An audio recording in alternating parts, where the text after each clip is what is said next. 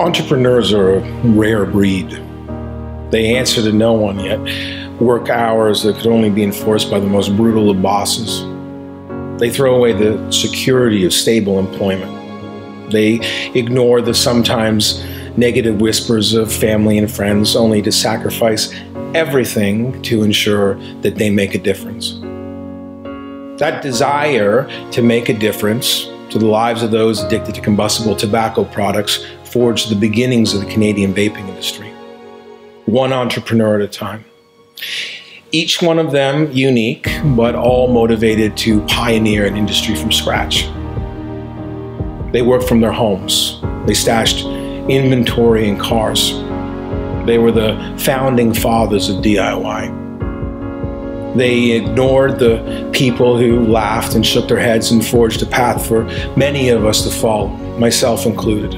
The path that led us to the GMP standard manufacturing practices that our company practices today. So the next time that you walk into your local vape shop, I want you to challenge yourself to a simple exercise. I want you to ignore everything around you. Forget about the next bottle of your favorite e-liquid. Stop yourself from asking what's new, and hold the chit-chat or the usual chit-chat that you have between where you just came from and where you're going next. And I want you to take a good look at the person standing in front of you. Now breathe. Good. Now you're present. There is a living, breathing person in front of you. So what does it take each day for this living, breathing person to supply you with your next bottle of e-liquid? How many hours does it take to ensure that staff get paid, to keep inventory in stock, or to monitor social media? How much effort does it take to research new products and educate a public?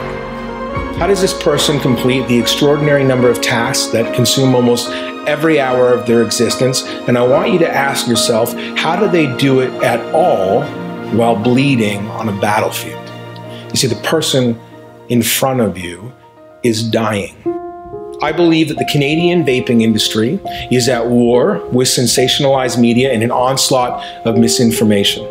Illicit THC products have been reported to be linked to a rash of vaping-related illnesses, and sales across the country in our industry are down as much as 60%. And the media is not accurately portraying the facts to the public by categorizing nicotine-based products as part of the problem.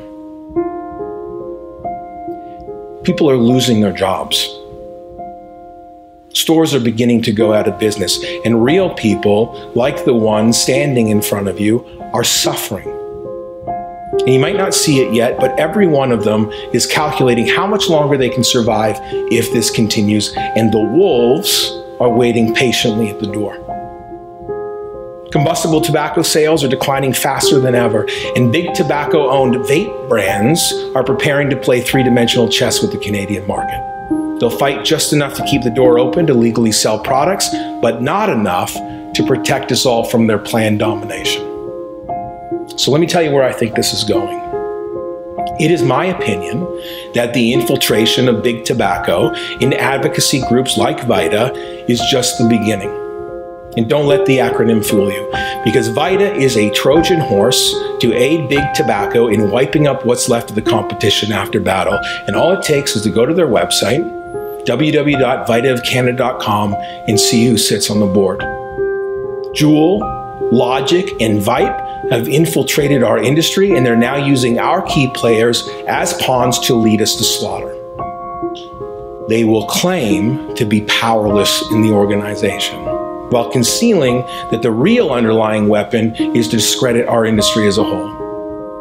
So it won't matter that they can't control VITA, because control is not the objective. The objective is perception.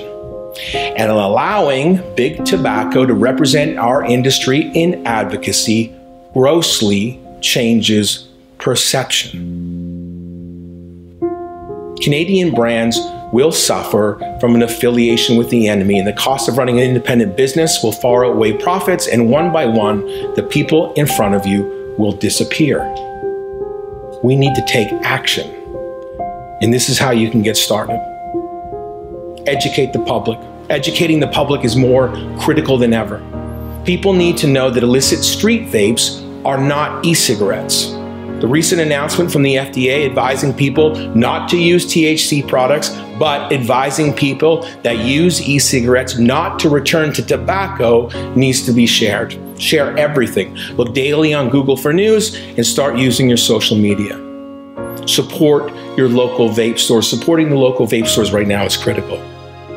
If you're a customer, continue to frequent their establishment.